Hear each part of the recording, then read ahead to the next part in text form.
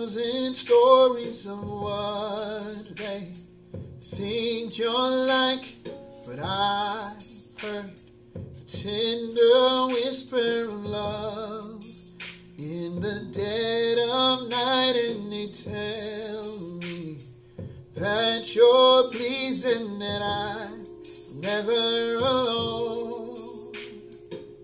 Eres un buen padre, eres tú, eres tú, eres tú, soy amado por ti.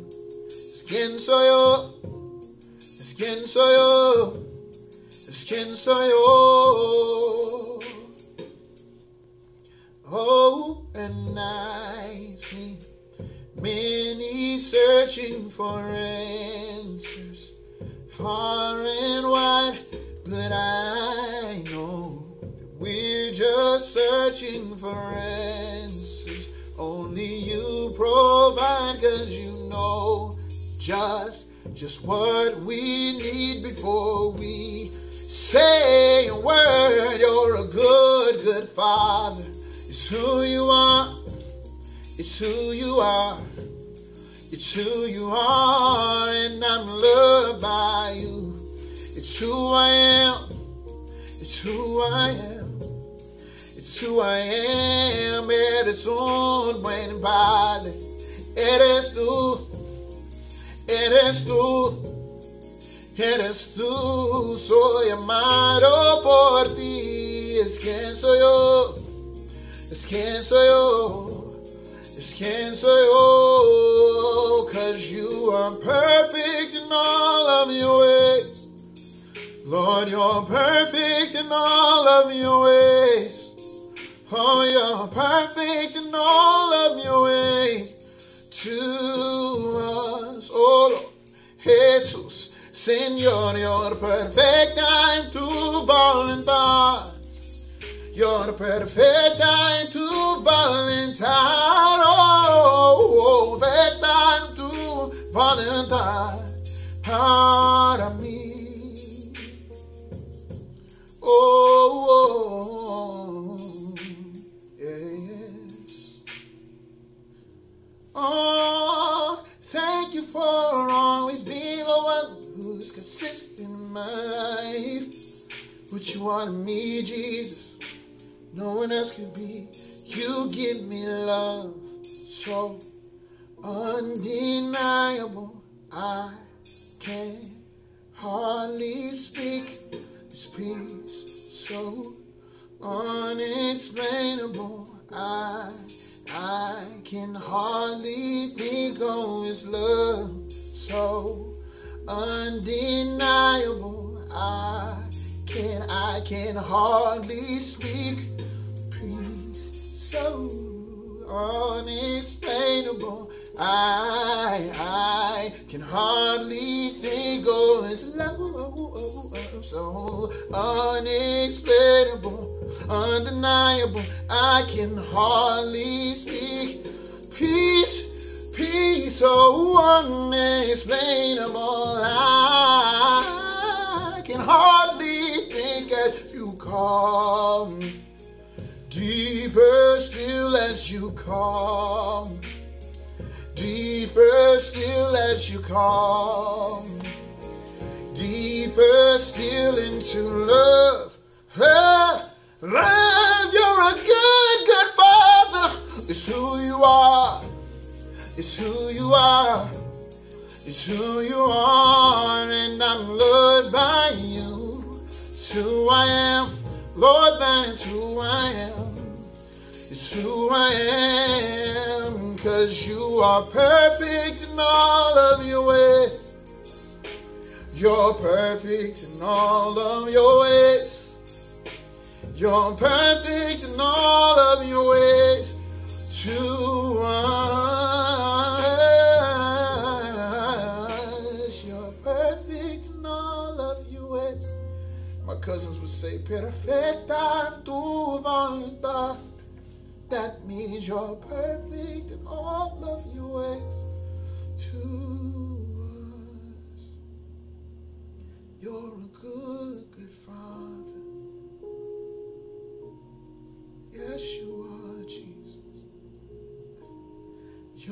good, good Father.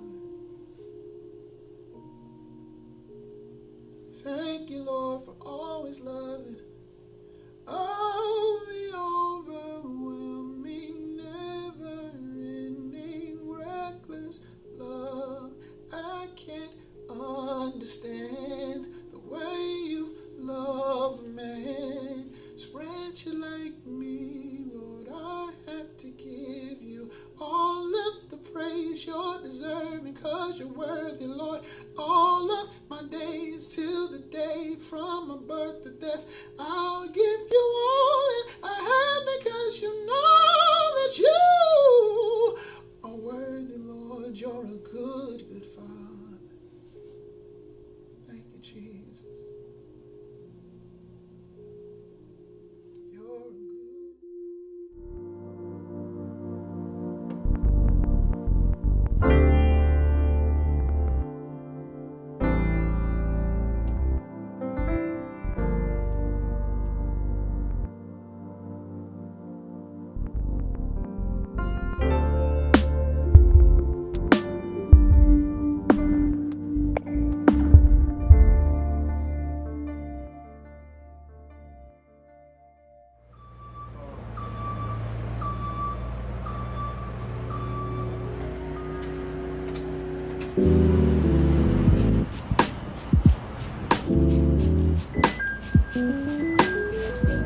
Welcome aboard Green Line Run 14. Here we are, elevated train on the Southside of Chicago. It's amazing when we're on trains like this. We often just think of them as ways to move from one destination to another destination. We never really think about our actual presence on the train as valuable. But it's amazing to me that that's often how we think about place in general. You know, whether we find ourselves in a neighborhood that, we would have never chosen to live in on our own, or like on a college campus where we think we're on that campus just for a season and someday we'll be going somewhere else to actually fulfill our purpose. The truth of the matter is wherever you've been placed is where God wants you to begin to change the world today, not someday. And so, just like this train, our neighborhoods are not places to pass through. I mean, think about it. The fourth practice of Church Forsaken says that we need to reestablish the value of place. We need to be reminded that wherever we are is where God wants us to be, even if it's only for a moment. But even if it's only for a moment, if it feels like you're on the train, the bottom line is you have to practice presence, because we're never just passing through. Right when I came to the States, I was placed in a high school with other Latin American kids who crossed the border, who lost people, in the river, in the desert, and I was placed in that community. I was one more of those Mexican little kids. And the first thing I experienced was people telling me, hey, you should, my family, not me, but my family, hey, you should probably find a good high school for him where there's a lot of white people.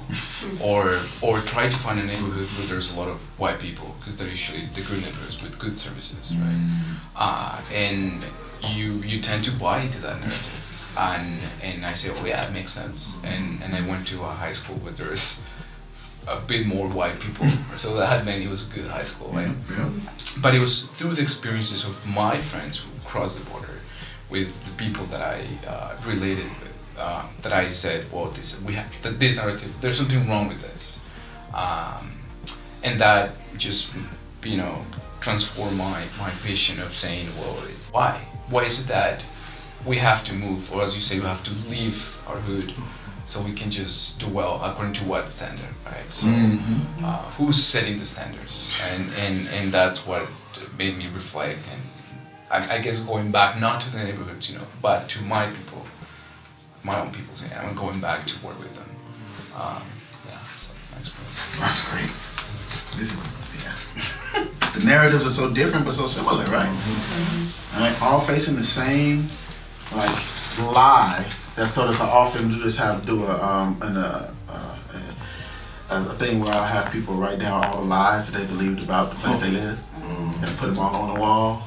And then we got to sit and we got to come up with a truth from the Word of God that combats that lie and cover them up. Because we have so many, like we are inundated with just lies that we've taken in as truth. Right? And if you don't begin to name those and like claim, like, oh God, that is not true. Why did I ever believe that? You're perpetuating it in your children and the people you hang out with, your fellow neighbors, and you won't even know it. I talked to the mayor of Chicago in his office, and he said, you know, we're critiquing the gun violence issues and like the fact that policing is the way Chicago keeps investing in gun violence versus like actually violence reduction. And he said, well, what would be your plan? And I said, narrative change. He was like confused, like what?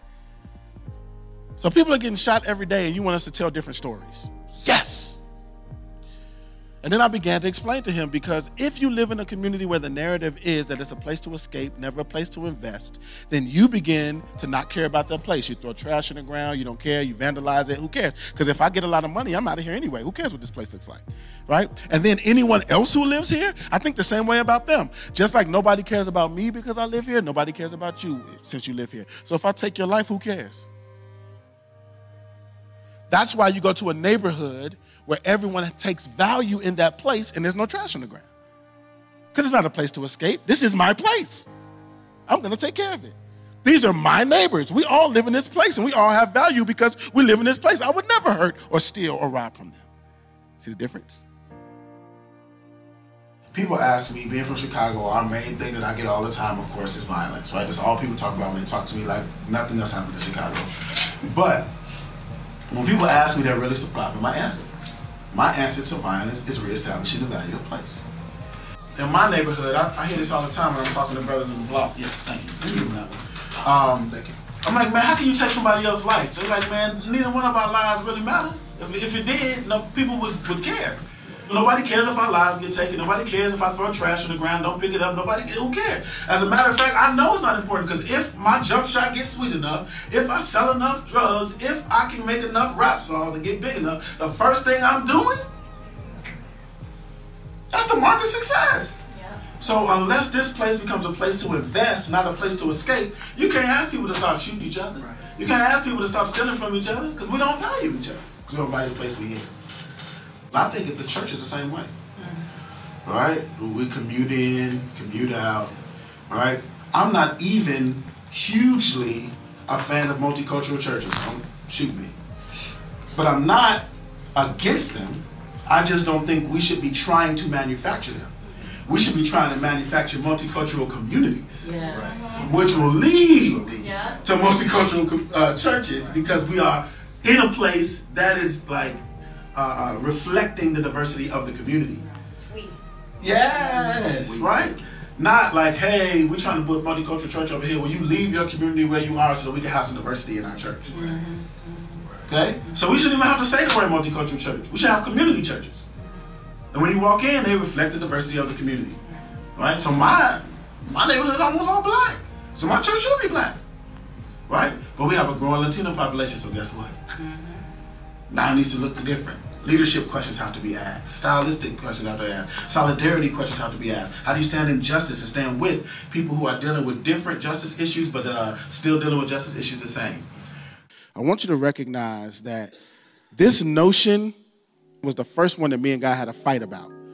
I didn't like residing. I didn't like, okay, I had issues. But this one was a fight.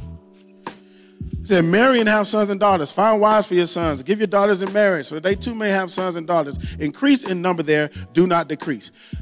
What's implied here? Marry and have sons and daughters. Find wives for your sons and give your daughters in marriage. To who? My daughters? To brothers from Englewood? I looked at God and said, have you looked out your window? Have you seen the crop of guys you telling me? Are you serious? Pants down to their knees, standing on the corner in front of the liquor store, like, that's what? Oh, I was like, nah. Sorry, God. I preached the first few verses. This ain't going. I mean, we had a full-out problem. I went to my wife, because that's what you do when you don't know. I went to her and I said, I'm having trouble with this passage. And she kind of looked at me with that, only way an African-American woman can look at you when she's disgusted. She was just like. And she says, Jonathan, let me remind you that you are from Englewood. And there was a time when my father was looking out his window and seeing you with your big baggy pants, book bag, and big headphones on, listening to Wu-Tang Clan going, really, God? Then it like clicked even more. I was like, oh my goodness. If I am going to marry my daughters off to brothers from Englewood, if I'm going to increase there, then I need to be maybe a little more aware or a little more involved in the creation of good brothers for them to choose. Maybe I should get out of my window talking about them and get on the corner and talk to them. God wants you to create a generational love for your community, so much so that you care about the way community will be 30 years from now, because your children will still be there and your grandchildren will be there. And if you begin to think about your neighborhood in that way, then it's not just about your food pantry tomorrow. It's about how will this impact my community 30 years from now.